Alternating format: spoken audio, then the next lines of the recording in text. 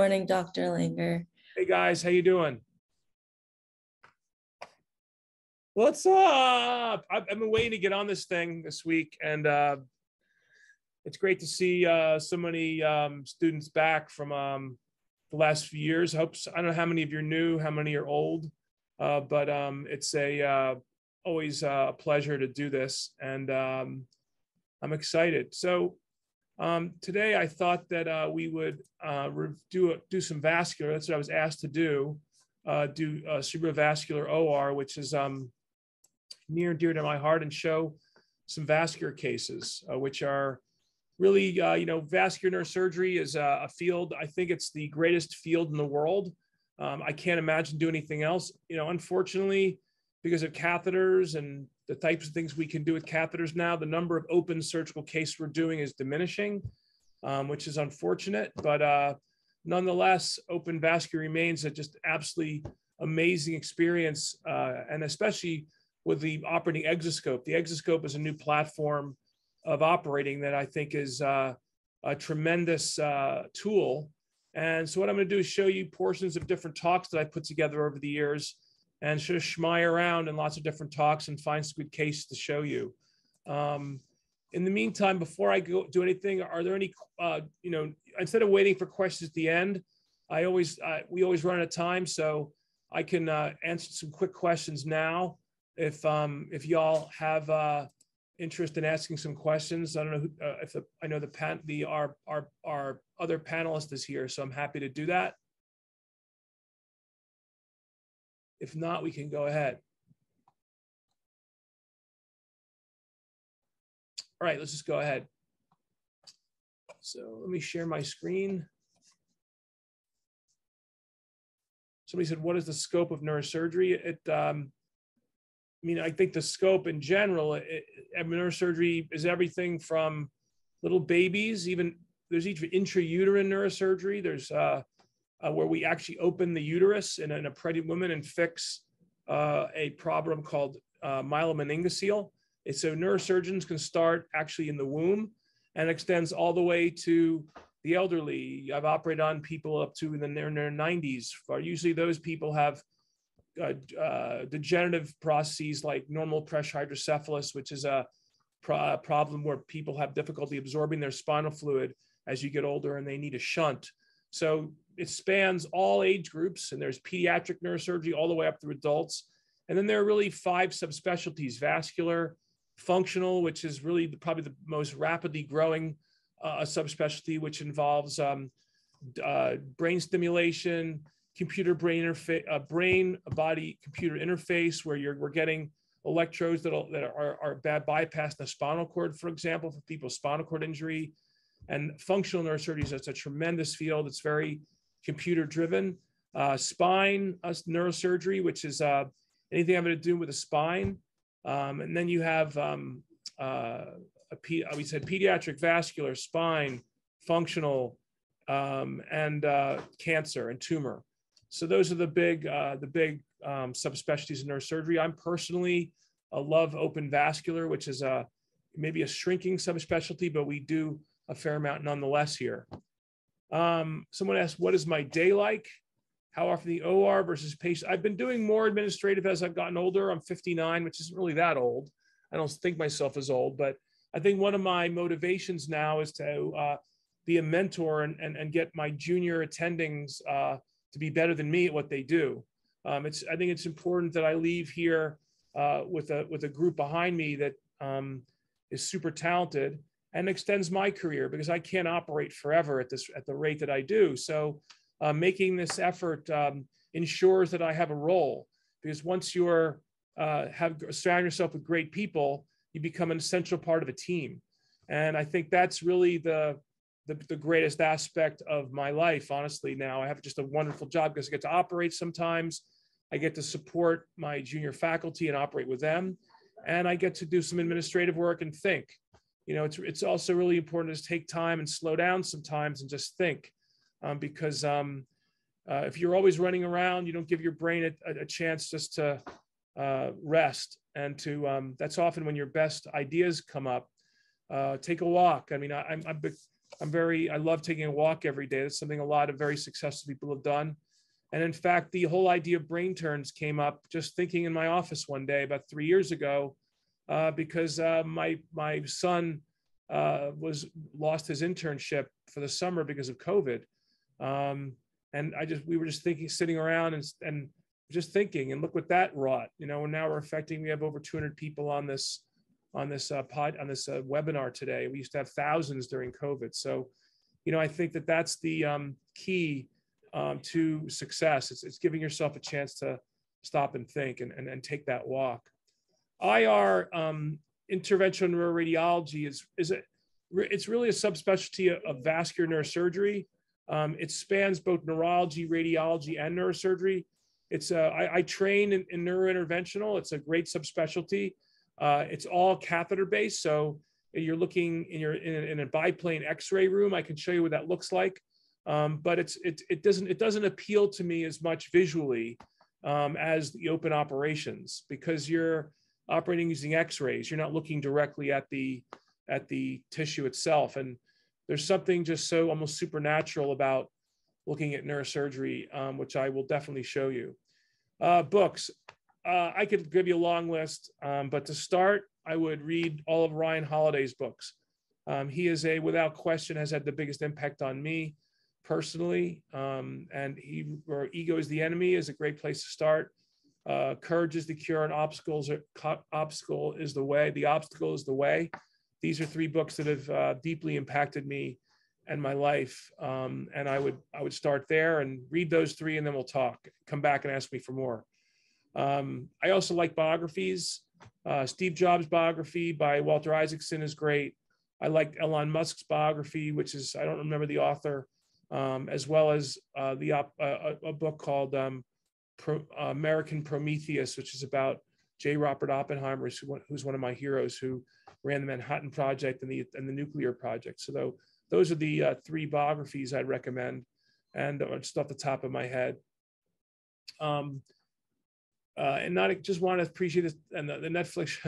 Yeah, the Netflix show is great. It opened up a lot of doors to all of us, and has allowed Lenox Hill neurosurgery to be impactful, which in a way that we never could have been. I mean, the reason why we were able to stand up brain turns to so many people is because you heard about us on social, and you saw the Netflix show, and we knew that would happen once the pandemic came in. We knew that the Netflix show was coming out, and we knew we'd have a lot of eyeballs on it. We knew what a spectacular representation of healthcare in a small New York hospital would be. And whether it was obstetrics or neurosurgery or ER, I think that the representative doctors that were in it really represented the best of American healthcare and healthcare, at large. So I hope it opened your eyes to what you're capable of doing, and what the potential is being a physician.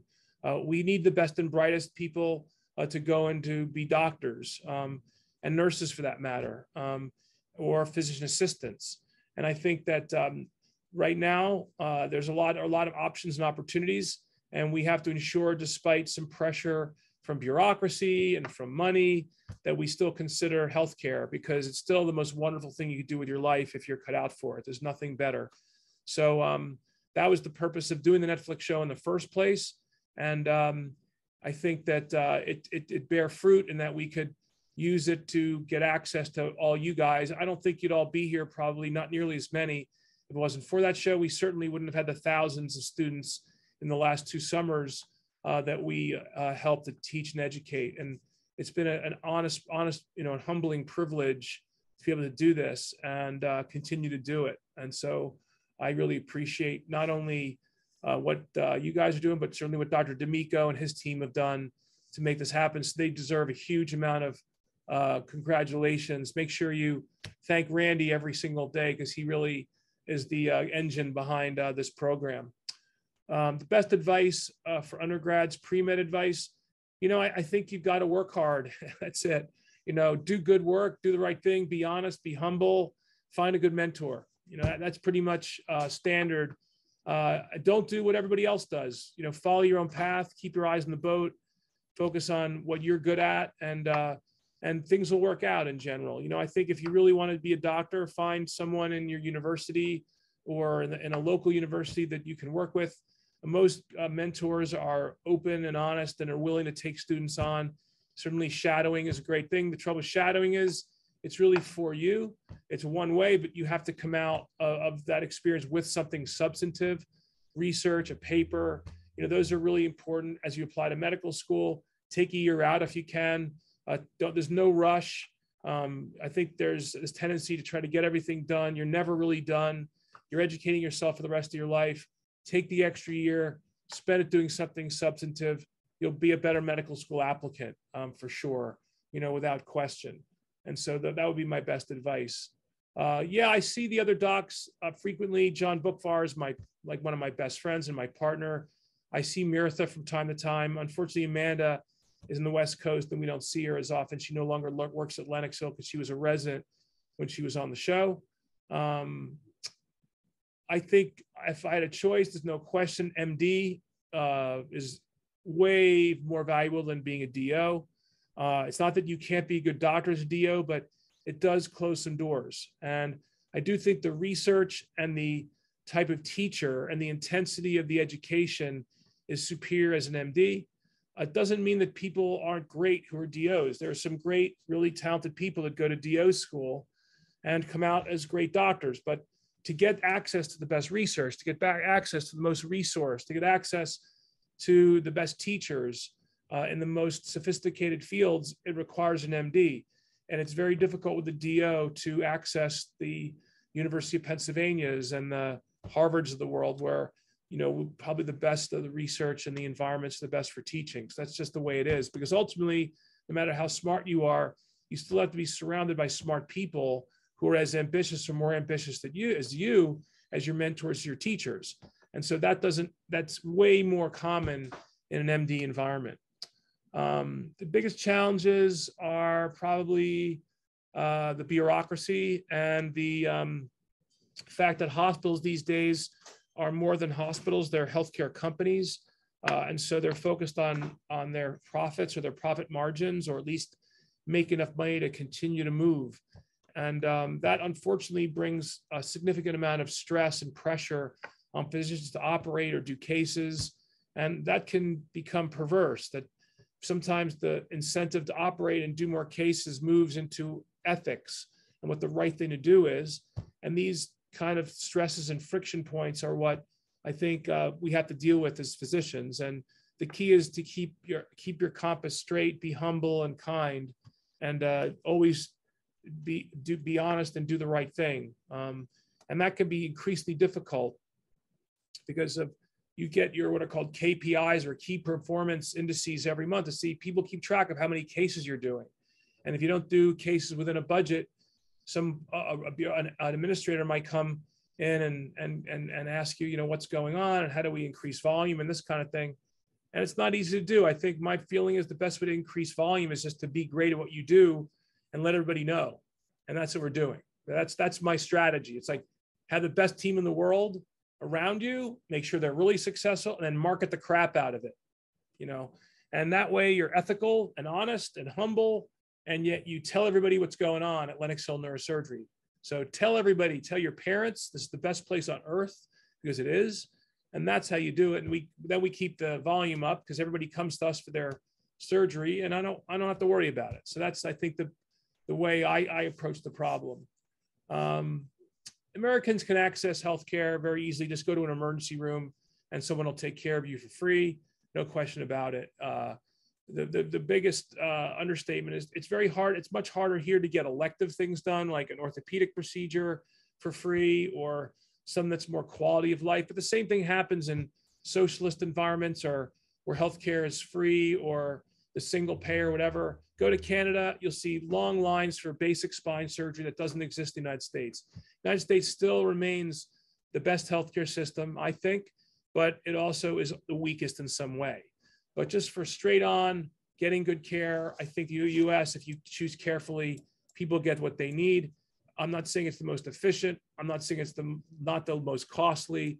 And European and Canadian healthcare has huge advantages, and British healthcare for that matter. But the US healthcare is really still I think, leading the way in research and in innovation and treating the most difficult problems. It all happens here in the US first. Changing the health system, I hope will happen. I'm not going to hope because they're not going to happen. So there's no reason to hope. It's only going to get worse, I think. Doctors are going to be paid less. The bureaucracy is going to increase. But you know what? The technology continues to get better. We continue to do great things. No, you're not going to make as much money. I've done really well, and I'm never going to apologize for that. It's going to be harder to make the money that I'm making for your generation in healthcare. And I'm not going to apologize for that, just the way it is. Let's see. Good morning. This isn't a question. I read your article about your ski accident. Yeah, my ski accident was something else. I think it was the most significant experience that I've had, without question. I'm actually really grateful that it happened to me, actually, because it exposed me to I gave up on living a normal life and stopped for a few hours and thought through what I'd been through and accepted what I'd accomplished. So I was able to almost have like a near-death experience where I was as a father, as a husband, and as a doctor, and I got there, and then I came back. So to have had that experience, it's a revolutionary thing for me, and very grateful to have had that experience. And I'm writing about it. I've written about it, and I likely am going to write a book about how it's impacted me in my life in a way, because I've been interested in Stoic philosophy on top of that even before I got hurt, and it connected a lot of dots for me. And so I think I'm not telling anybody should break your neck, but hopefully you can learn a little bit from what I went through to as you move through your careers. And hopefully that's why I wrote that, and hopefully it'll happen. International students, neurology is pretty easy, I think. It's probably the easiest field, one of the easier, because we need neurologists in the US. So neurology residencies in general take foreign students. And so I'd encourage you to come visit. The key to getting here is to come over for your research or shadowing or what have you, and impress a neurologist. And I think it's not difficult to get a neurology residency as a foreign. It may not be the most competitive one, but certainly neurosurgery is very different. Neurosurgery is much more competitive and a lot harder. MD, PhD, it helps as a neurosurgeon. I think the stresses on neurosurgeons are going to be increasingly bureaucratic. I personally did some great research as an undergrad and as a medical student, and I wished I'd continued it. However, I think the most impactful research is done by researchers. And unless you are in a super environment with just like ridiculous resource and great mentorship, it's going to be hard to be a great neurosurgeon and a great researcher given the competitive environment. That's just the way it is. They're two unique fields, two unique skill sets. One doesn't necessarily feed over the other. If I was starting all over, I'd probably get an MBA and become be more conversant, more comfortable with bureaucratic and administrative tools. I think that's what I would do. That doesn't mean you should do that. If you're really science driven and want to, continue basic research or some sort of, animal research, even clinical research, that works very well too. But I still think in this day and age that the biggest impact as physicians will be made by MD MBAs going forward, and would encourage really smart kids to do that. A DO student cannot be as competitive by definition, but it doesn't mean you can't match. It just means you have to work really hard, even harder, and overcome those obstacles and find ways around the system. It's unfortunately a scarlet letter. I don't think it's appropriate because I think some DO students are just as good. But it's a threshold. It's like an SAT score. If you don't get a certain threshold of SAT or ACT, some colleges won't look at you. They don't have an MD. The best programs simply aren't going to look at you in the most competitive fields. That's just the way it goes. And it's not fair, but it is what it is. I've answered these questions. Brain transplant, or a body transplant, same thing, unlikely to happen. The spinal cord is the problem, not the brain. We can revascularize the brain and keep the brain alive, but the spinal cord is the problem. Until we solve a spinal cord injury, we won't be able to do a brain transplant. oh, brain transplant for hemispherectomy. It's possible with stem cells. That's not crazy, but it's probably will happen way before we get a brain transplant. So I'm going to, with the last, we have for 40 minutes. I think the questions are sort of a little bit repetitive. So why don't I show a case? Is that something you all want to do? I'll look at the chat. This is vascular conference. Okay, so let's take a look. I'm going to show you a rather complicated case. It's not necessarily a neurosurgery case. It's really a combination of neurosurgery and vascular. And so why don't I show that off, because I really love this case.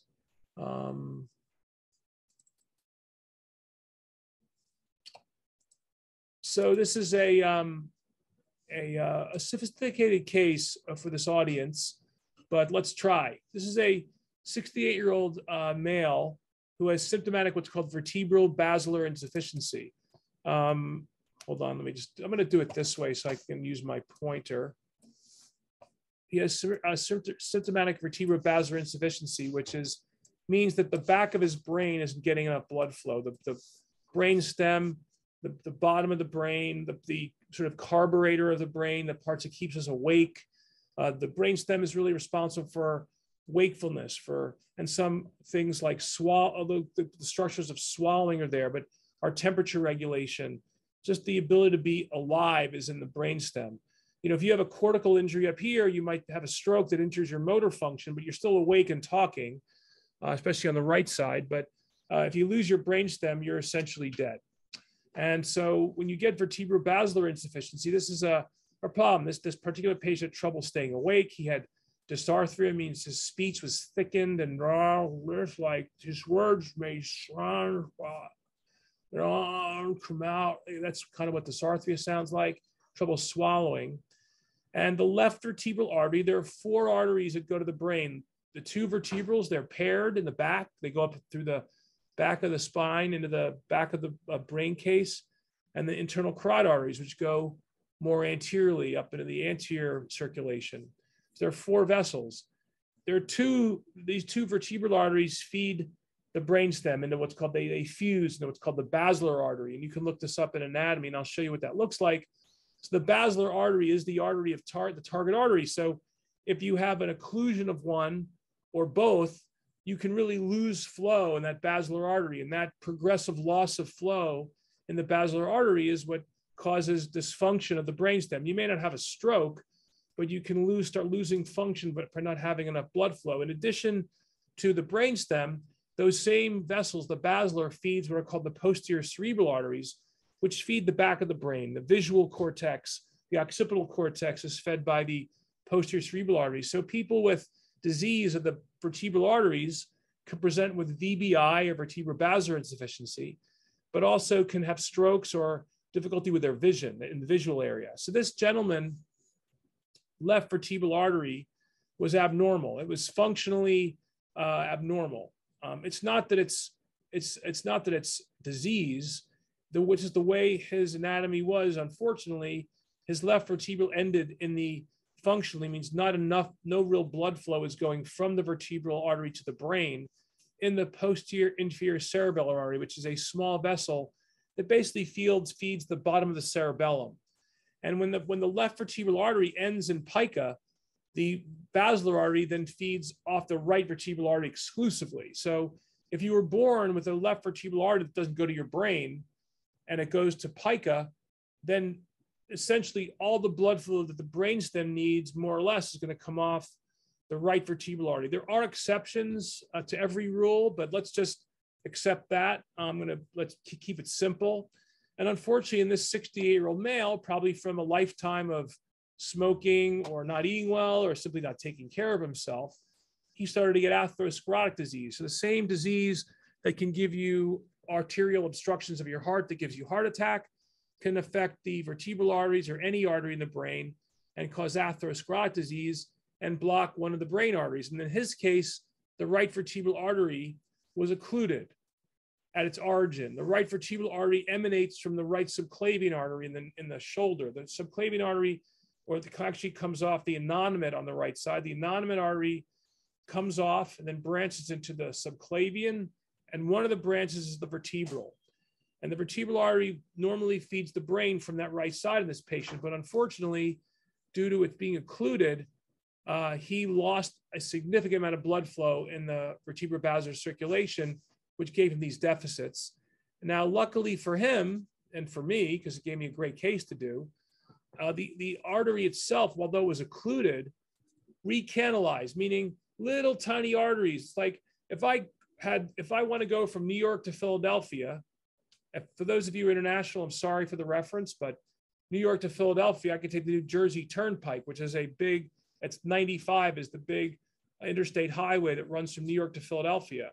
If there was a giant accident on the New Jersey Turnpike, on the New Jersey Turnpike, there'd be a huge amount of traffic to get from New York to Philadelphia, but you could still find a way through the back roads and through the Garden State Parkway, and then get off here and then turn there, and you could still get to Philadelphia. It would take you longer and it would be more difficult, but you could get there. It's the same thing. If you occlude the right vertebral, as long as it was open somewhere else, these little back vessels can feed in and we can still get to the New Jersey Turnpike. We just have to go around the accident. And that's what happened with him. His vertebral artery, while it was occluded at its origin, there are all these little back road channels allowed it to be open right here at the skull base. It's between what's called C1 and C2. That looks something like this. This is the back of the skull. Here are the two vertebral arteries as they track through the spine. You can see that here. Here's one vertebral, the left vertebral artery. Here's the right vertebral artery. And these are way long after they've left their origin. So if you're talking about the right vertebral artery over here, way down here, it's branching off like down here, down off the subclavian that comes up, but it was occluded down here. Yet these little branches kept it open right here. And if you look very carefully right there, that artery is the vertebral artery between C1 and C2. This is the C1 lateral mass or transverse process, which I'll show you in the operating room. Then there's space between those two vessels, between C1 and then what's called the transverse process of C2. And if you look closely, that vertebral artery runs through a hole there. It runs through the C2. There's like a little hole where the vert travels right between C2 and C1. You see the whole C1. So this becomes a target. The reason why it's a target, if the vertebral is occluded down here and it's open here, I can give more blood for the brain by doing an operation that connects the carotid artery, which is in the front up here, to this area of the vertebral artery that's open right here. And that's what we decided to do. And I'll show you how. Does that sound cool? I'll look at the chat. I think it's super cool. I think you can't even make this up. This is the coolest operation you can do. And I have 30 minutes now to spend some time to show it to y'all. So let's look at the case. So this is the MRI of the patient that existed back in December of 2010. It's called DWI, which is diffusion weighted image. This basically tells us that whether there are new strokes. And as we play this,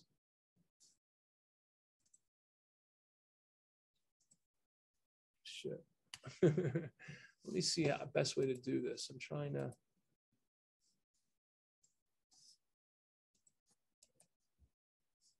Okay. So as we play this, you can see little strokes here. Right here.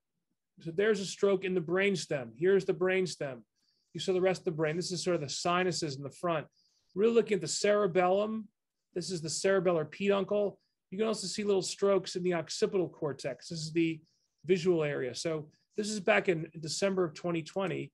He had those strokes. There's one in the cerebellum there. Now in April, he has a new stroke now. We gave him medical therapy between December and April. So 4 months later, in April of 2021, right smack dab at the end of COVID, or that was in the middle of COVID, right? No, that was at smack dab at the end of COVID, toward the end. He has a new stroke in the left occipital lobe, despite medical therapy. We always give these patients medical therapy, which is antiplatelet drugs, and are called statins, which are cholesterol lowering medication. But you can see that stroke back here that he had. So we decided he's really failing medical therapy. And what you can see, this is an MRA, an MR looks just the blood vessels, MR arteriogram. Here's the left internal carotid artery coming up, filling the left hemisphere. Here's the right internal carotid artery coming up, filling the right hemisphere. Here's the left vertebral artery. See how it doesn't continue on in the basilar? It's cut off because it's feeding just pica, which we mentioned before. And here's the right vertebral artery looking very large. However, if you do look at this, there's something funny about it. It looks kind of normal as the shape and size. But if you look at the brightness of the vessel, it has less what's called flow-related enhancement. These are images, the brighter the vessel, the higher the flow. And we can use flow-related enhancement in a way to measure the flow. So we do a thing called NOVA. And what NOVA study does, it actually measures the flow in the going to the brain. And there's data that if the basilar flow is less than 80, or the posterior cerebral flows are less than 40 each, that it's representative of significant vertebral basilar insufficiency, meaning when we have those numbers, we know the patient is super sick and needs to be revascularized if possible. Revascularization means get more blood flow to the brain. And what we see here is each vertebral artery offered only about 50, this one at about 50 cc's. This is all from the recanalized. It was occluded down at its origin. Here's showing sort of the, in a schematic, sort of the origin of the vertebral. And with collateralization, it reopened and was providing 49 cc's. The left vertebral artery, although it's ending in pica, provided 41. And that basically explains the majority of the blood flow in the rest of the brain. So here is the angiogram. What you see here, this is a subclavian injection. You can see the bottom of the skull or the chin here is the neck. The shoulders are about here. Here's the clavicle on the left, clavicle on the right. So you get an idea of where this is anatomically. This is the subclavian artery. And right here is a stump. That is the vertebral artery origin. It's occluded. And as we run this through, watch what happens. What you're seeing is the occlusion sort of just, the blood sort of just pools there. It's like an eddy current because it doesn't go anywhere. But this here is the vertebral artery. Again, this artery is this part right here. What you're seeing is this part of the artery open. You're not seeing the bone so much. There's bone all the way up here as it's traveling through the spine. You can see some spinal transverse processes on the other side. But right here, this area is that area I pointed out between C1 and C2, right here. You got that? So that's the area that we're seeing. So once we see this part, this anatomy, that the artery is open there, we have a target. And so we can basically use that target and bring blood flow to the brain extracranially, meaning we can revascularize the brain by opening up vessels down here. We do this all the time with carotid disease. Sometimes people have really severe narrowing of the carotid artery. We do what's called a carotid endarterectomy. We open up the carotid artery to bring more blood for the brain. Well, in this case, we're actually going to do a transplant. We're going to take a vein from the leg, attach it to the external carotid artery in the neck, the external, because it's safer than attaching to the internal carotid artery, because you have to cut off blood flow to the brain temporarily while you did the bypass. But we're going to plan on going to the external carotid artery and jumping that up to this segment of the vertebral artery. Got that? Somebody tell me you got that in the chat. All right, Sem, Axel, you get the prize today. Keep running through. Again, you can see the vertebral artery is almost normal. It's nice and smooth and open, and it's going up to the brain, but it's all coming from these little back pathways. Here's the accident on the New Jersey Turnpike right down here. And these are all the back ways getting back around the turnpike. Somebody asked if there's an endovascular solution. The trouble is if you shove a catheter up through that occlusion, you can dislodge clot and send the clot into the brain. There's no way to protect the brain. And so it's very, very dangerous to reopen that occlusion. People have tried, especially people who really can't do this kind of operation. And there's a huge risk of stroke by doing that. And so the answer is no, I wouldn't do it that way. At Lenox Hill Neurosurgery, we wouldn't do it that way. You can see, look, there's stagnation of contrast because it has nowhere to go in there. Now this looking from the right side, you can see here that this is the view from the side like this. We're seeing the back of the skull here, right here. And this is the artery coming down. And here's our target. So here's the artery coming down. And right there is that target artery again, right here. So we know we can access it. Quality of life hopefully is good. Hopefully we're going to preserve his quality of life. That's really the goal. This is the contralateral vertebral artery. This is the left. This is ending in pica. This is the pica artery. You can see a little tiny twig getting through.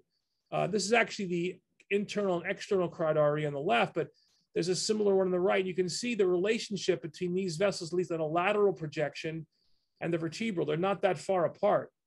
The reason why an endarterectomy wouldn't work, it's very hard to do an endarterectomy of the vertebral artery at that level. And it's a very diseased vessel. And again, you're opening up a closed artery. And so it's very hard to keep it open. Once it closes, the internal lumina and the endothelium die. And so that portion is very sick and diseased and really hard to keep it open. So you can see this vertebral artery was providing very little blood flow to the brain above the pica, which is down here in the cerebellum. This is the way we position the patient. So he's positioned with his head turned to the left. Here's the incision. You can see the incision to get there. Let's go ahead.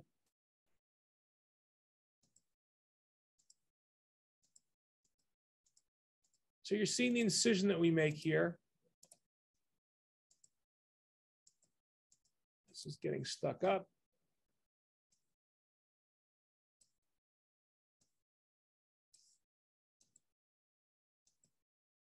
We'll try to, let me see if I can fast forward through here.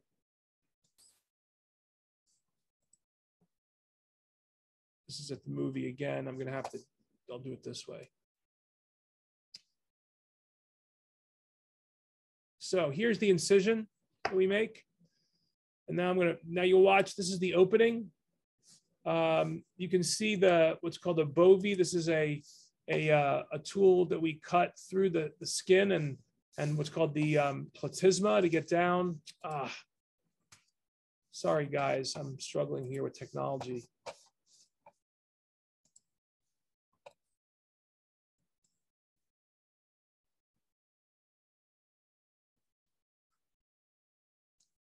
So this is what's called the sternocleidomastoid, which is now this is the anatomy.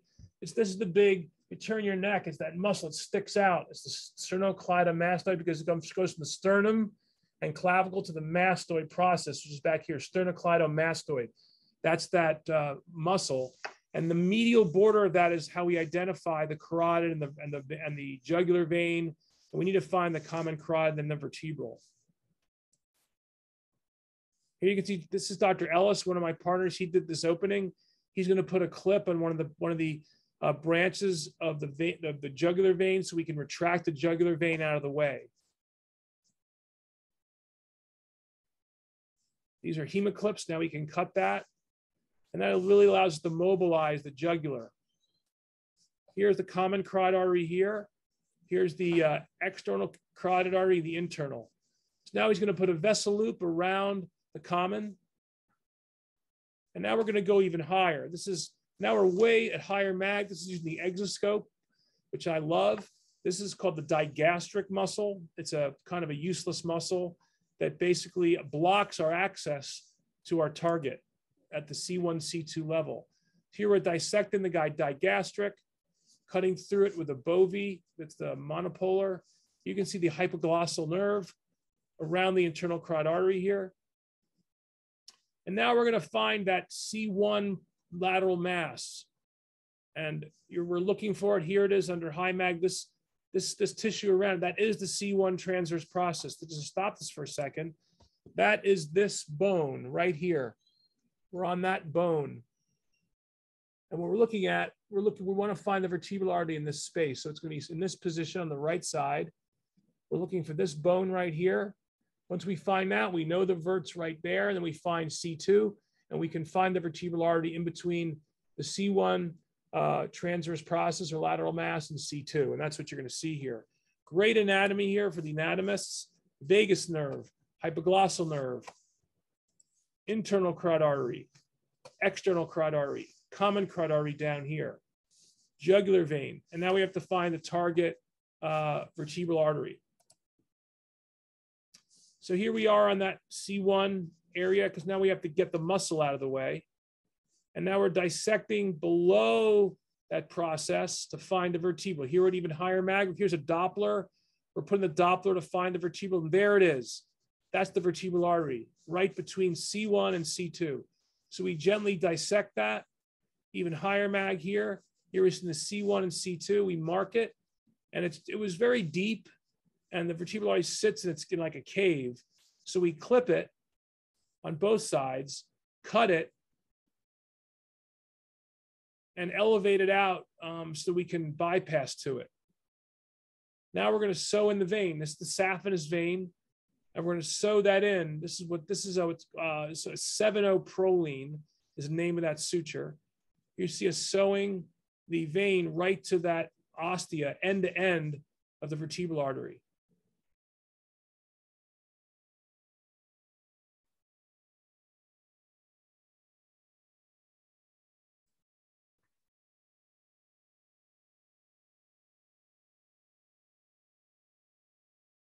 It's a partial running suture.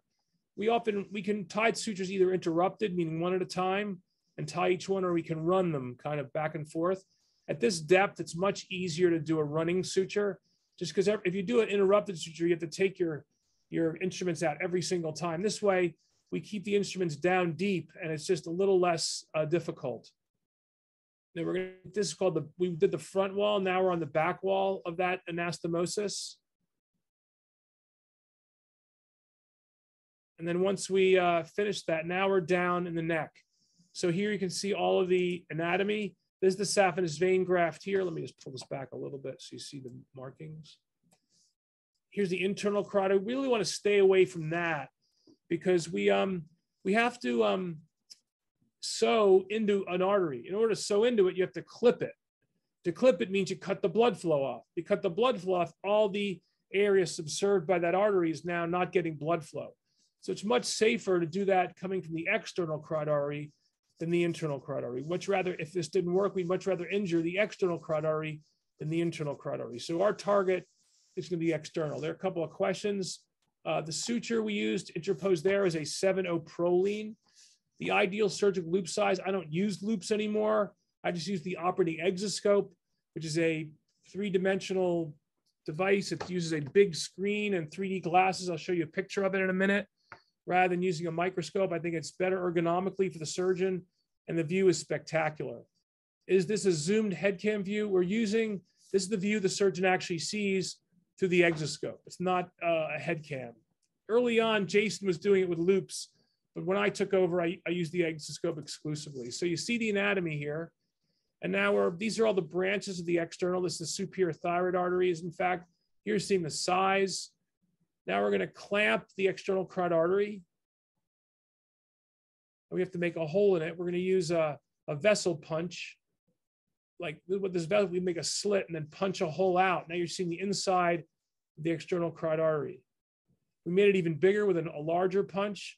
You can see inside, and now we have to match the size of this hole to our transplanted vein. Here we're irrigating with heparinized saline. We're going to fish mouth that artery so it fits perfectly. And then we're going to sew it right to the external. Here we're going to run both sides. What we do is we tie at the apex. Let's call this 6 o'clock. We'll call this 12 o'clock. We do this 12 o'clock stitch, the 6 o'clock stitch, and bring that donor down to the recipient. And now we use one on one side and one on the other to run and attach and tie it to one another. This is a typical vascular surgical technique.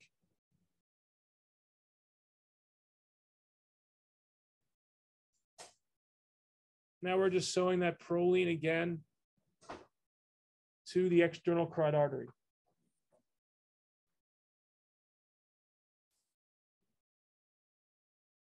So then we tie it to this end. Now we flip it the other way. Now we're going to do in the front wall, same idea. You know, robots might be able to do this, I think, potentially, but I think we're a little far off right now for this particular operation. It doesn't really save anything.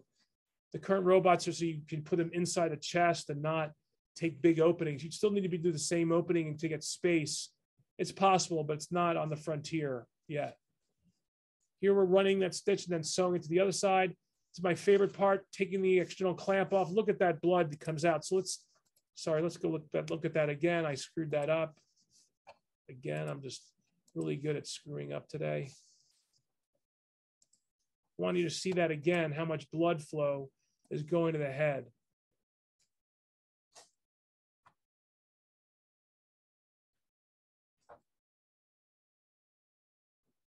So once we finish here, we're going to take this external clamp off to basically make any clot that might have formed there come out.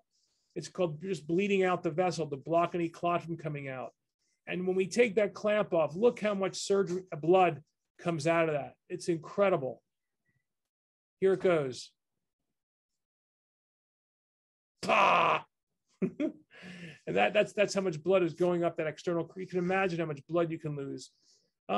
Vascular surgery could do this operation, yes, but I like to do it. So I'm a neurosurgeon.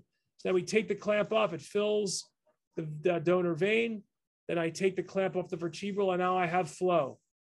Doppler here, and I make sure it's open. You can see the size, here's my fingers, the size of this. So now you can really see, here is the bypass from the external carotid artery vein to the vertebral. Now what's interesting is here's the NOVA study afterwards. You can see the flow went from 49 to 106, from 56 to 98 in the basilar, and now we're getting over 40 cc's on both sides and the posterior cerebral. We can compare them side by side. Here's the angiogram. Now we're seeing the origin of that vein. We're putting a catheter in the external carotid artery. Here's the bypass coming from the external carotid artery here. You can see a faint. So much of the flow is going up the bypass, you can barely see the external. Flow is going up the bypass. Here's where it attaches the vertebral end to end, and then onward and upward into the brain case. Now we're seeing the whole basilar filling directly from the vertebral, and you can see the posterior cerebral is filling as well. So there, this is an angiogram. This is a diagnostic cerebral angiogram where a catheter is placed in the neck at the right external carotid artery, and then we inject contrast and it fills up the vessels. And you can really see, you can see that external carotid artery here, all branches going to the face. Here's the anastomosis of the bypass. This is a valve in the vein that's open. Here's the direction of flow. Here's the vertebral artery. Here's the basilar. Here's you can see some atherosclerotic diseases in his posterior cerebral artery. Here's the left PCA or posterior cerebral artery. Here's the right. So that bypass just took over the entire posterior circulation, which was the goal.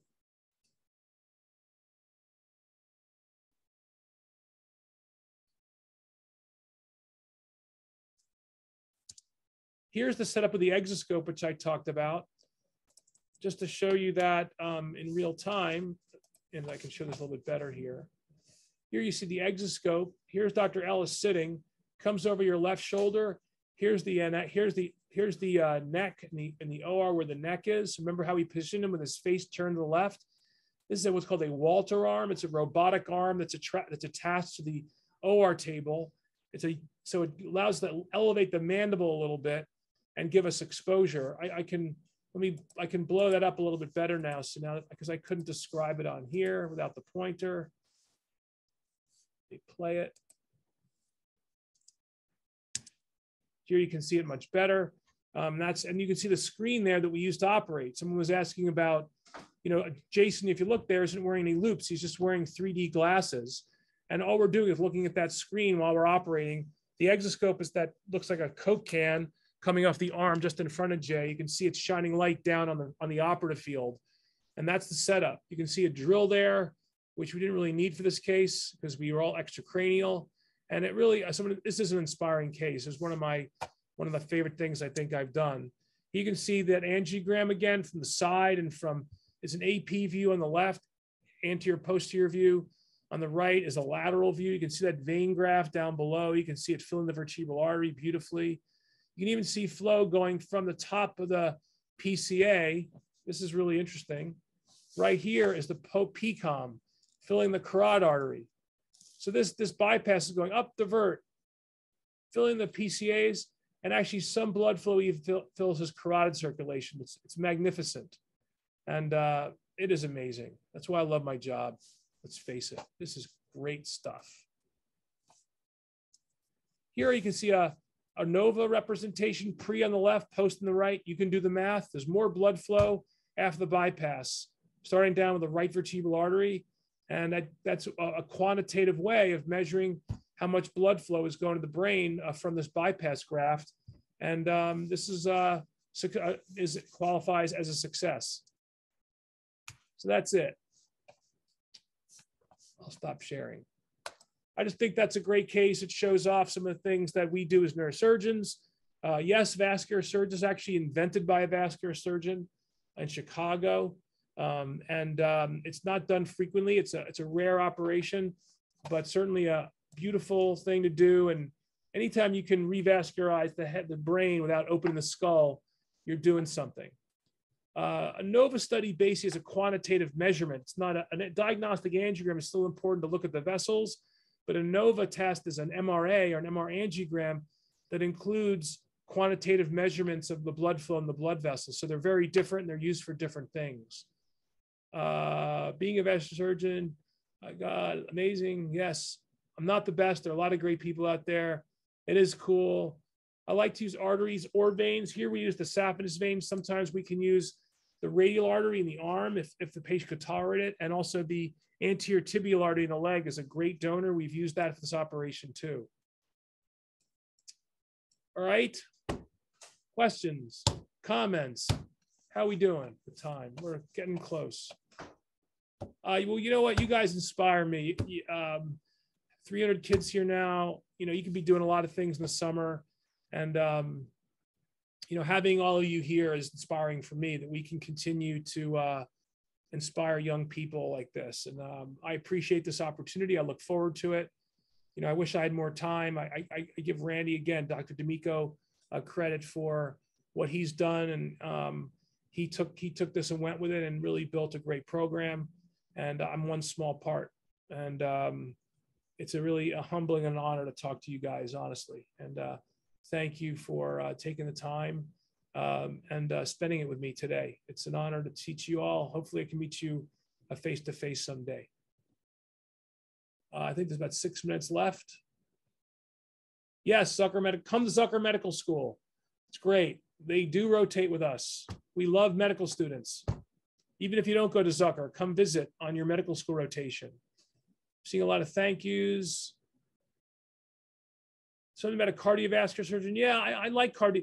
I originally thought I wanted to be a heart surgeon, actually, but decided not to for a variety of reasons. And I think neurosurgery is the way. It's still a great life. It takes a lot of effort, but it's a great thing to do. I see 5 other questions. The first and foremost quality you see in a budding neurosurgeon, I'd say honesty and humble and kind. Start there. Will there be a season 2? Yes. There's going to be another season of our series. It's not going to be called Lenox Hill. It's going to be called something else, but we will be back in early 2023. We don't have quite as big of a role, which is a good thing. It's a little bit, other people are getting involved and give attention to other people, which is always great. So it's not just all about us, although we are the best, but that's okay. We have to share the wealth, and there'll be another season. The chance of getting a residency in the US for international medical student, it's up to you. I'd say about 10% of neurosurgeons are international. So it's very possible. It's a little harder. In fact, I think the international students that do end up here tend to be outstanding because they work that extra hard to get here. Yes, Lenox Hill does accept international students for rotations. You can email through the email chain and get a hold of us. And we have established internships. We have face-to-face internships going on right now in the summer for students. And they will last through the summer and then on into the regular year. I've never used the internal memory artery for a bypass of the brain. It's down the chest. It's done primarily for cardiac surgery. Image shadowing, we definitely have it, and research, all the above. Applying for face-to-face internships is done through the email chain. You can get email chains. I'll put my email here.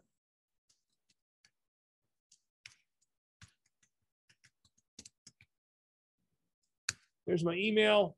You can send me an email. I'll forward it over to Flora. And although Flora is leaving, we can organize shadowing during the summer or at other times based on you guys being aggressive and trying to get in here. Have I completely recovered from my accident? Yes.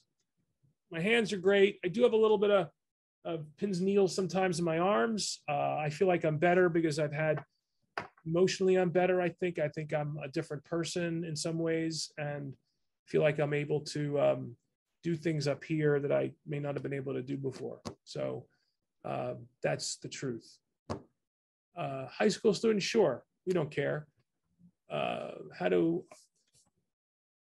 Yes, I've treated neurocysticercosis. Usually it can cause obstructive hydrocephalus or it's inside the brain. We take those things out. The email, I just put in the email chain. Oh, it's the hosts and panelists. I'll put it to everyone. Sorry. That was good call there.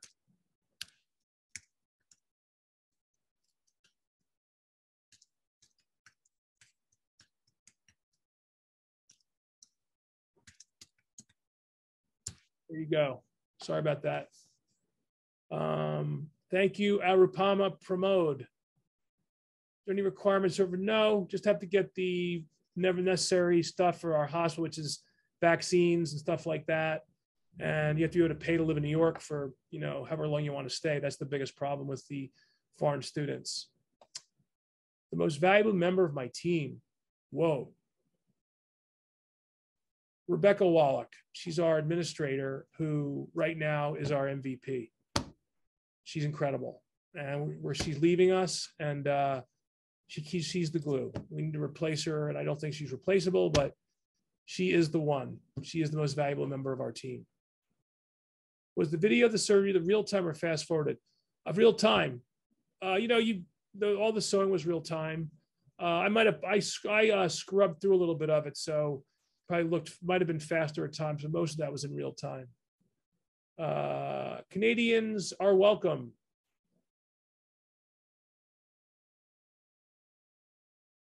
International medical grads take part. Yes, we're all welcome. Anybody. You can come from the moon if you can get here. You can volunteer for brain turns. Reach out to the panelists who are running brain turns. Neurosurgery in 10 years, only going to get better. My favorite surgical procedure to perform, you saw it. Second-year medical student in New York. Is there anything you recommend I could do at Lenox Hill to build my activity? You got to come visit for that. Next big advancement of vascular neurosurgery is probably coming in the IR suite or with catheters. And I'm on my last minute because I have to go do some real work. So I appreciate all the questions and all the support. You guys are awesome. Great course. I'm waiting for the next panelist to come.